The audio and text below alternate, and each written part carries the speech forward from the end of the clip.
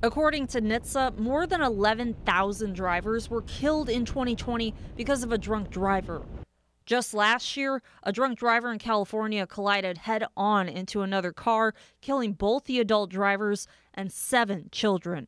NTSB officials say it could have been prevented had there been an alcohol detection system in the drunk driver's car.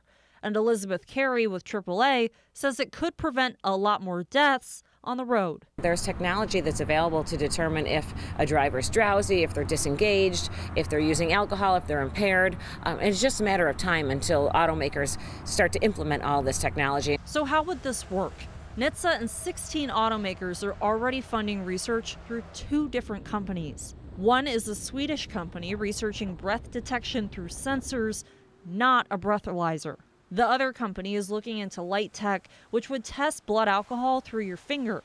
And if a person doesn't have below a 0.05 BAC, their car won't start. AAA doesn't expect every driver to be open to the idea. Based on what we've seen in the past, there'll probably be a lot of opposition to this because people feel as though it infringes on their rights. They want to say that, the car shouldn't be telling them what to do.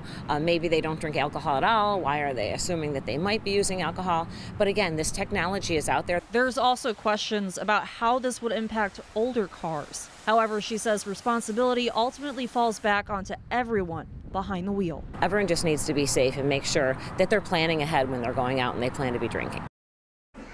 And NTSB can only recommend this. NTSB would have to enact it before it becomes law. And right now, breath tech isn't expected to be ready until 2024, and the light and touch tech isn't expected to be ready until 2025. And even then, it would take years before all 280 million cars on the road would all have the detection systems. In the Information Center, Danielle Church, Channel 2 News.